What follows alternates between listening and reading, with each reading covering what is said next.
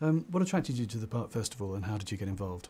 Michael Winterbottom asked me to do it after I contacted... No, that's not true, actually. I contacted Michael when I heard that he was making this film and didn't have a lead actor, and I rang him up and said, I'll do it if you like, and he said, OK.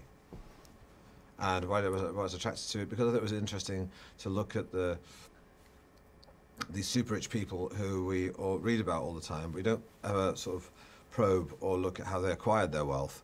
And what I love about this film is that it does look at how people acquire their wealth and makes the direct link between the slave wages paid to people in the developing world in garment factories and the huge amounts of wealth and that are acquired by people on the backs of those people. Yeah, it's probably a bit of a leading question, but did you base the performance on anyone in particular?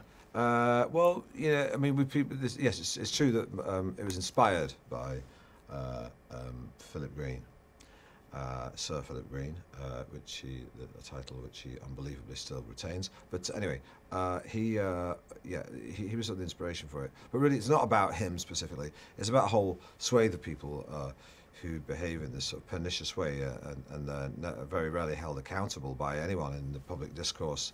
It's just like an accepted way of the world, and the film's trying to say is that people should talk about it and question it. And really, Philip Green is just someone who we should really owe a debt of thanks to, because he basically does his overtly crude behaviour in the past, unapologetic behaviour, helped sort of bring it to light. And actually, the more nefarious practitioners of that behaviour are actually covert in their profile. They try to operate sort of below the radar. You know, the owner of Zara is worth 70 billion, and the people who make the clothes in his factories are paid $4 a day, and that's something we want to shine a light on. I gather the teeth were your idea, is that true? The teeth, yeah, well, the movie has to have metaphorical teeth, so I decided it would be appropriate for me to have literal teeth that were white and shiny. Yeah, I mean, that's based on, like I said, the character's based on Philip Green, but the look is based on a guy called Richard Caring, who has unbelievably, impossibly white teeth, and which I think look funny. And so I thought it would be a good look, yeah, for the film. But those are not my teeth; they're sort of clips on my teeth. Impossible to get my teeth that white. Yeah. Humour plays a vital role in the performance because obviously it makes sort of a little more sympathetic. How difficult was it how did you approach striking that balance?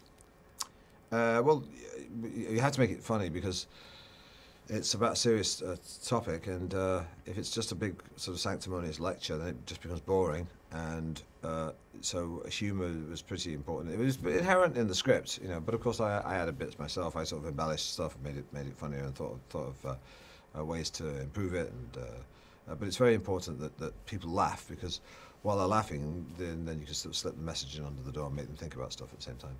People were definitely laughing at the preview screenings and at the LFF screening. There was, Michael says there's quite a lot of improvisation in the film, and you just alluded to it yourself. Was there a particular piece of improvisation that you were most proud of? Well, there's some improvisation around he throws a big celebrity party where there's lots of celebrity lookalikes. You know, there's George Michael, Rod Stewart, Kylie Minogue, etc., etc.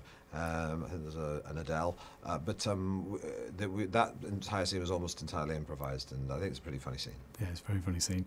Did you get younger you approval with Jamie Blackley's casting? Oh, no, I'm not sure I did, but you know, I hung out with him in Sri Lanka. We shared a tuk-tuk together, so I managed to tour the area with my younger self. I think he does. I'm flattered because he's a good-looking lad, and you know, so I don't mind him playing me as a younger version of me.